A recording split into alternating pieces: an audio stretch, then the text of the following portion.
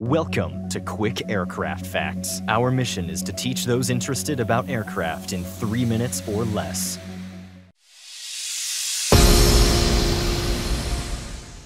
Primarily used by the United States Marine Corps, this aircraft was introduced into service in 1986 after Congress denied the Marine Corps funding to buy the AH-64 Apache. The AH-1w, or Whiskey Cobra, has a crew of 2, 1 pilot and 1 gunner.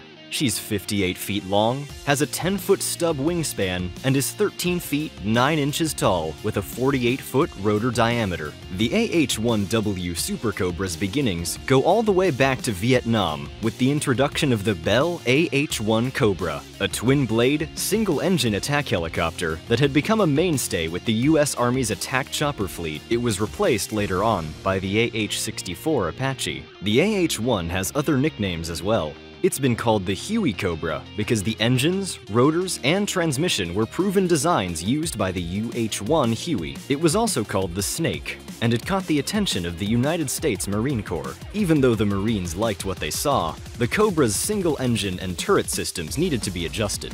So another engine was added to improve safety for sea operations, and the turret upgraded to feature the 3-barrel 20mm XM97 cannon. The new adjustments led to the creation of the AH-1J, which was introduced in 1971.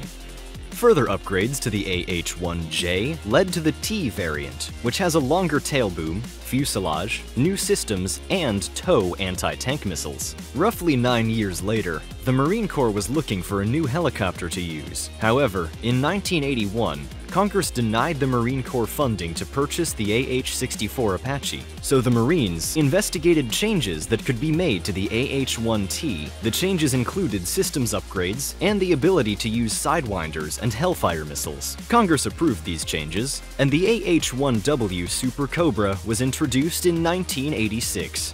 The AH-1w has seen its fair share of action, from Desert Storm to Operation Iraqi Freedom. 2 of them were even part of the 1995 rescue of Scott O'Grady, who was shot down. The movie Behind Enemy Lines was loosely based on this event. Even though the Marine Corps was denied the use of the Apache, they've certainly held fast to the motto of improvise, adapt, and overcome.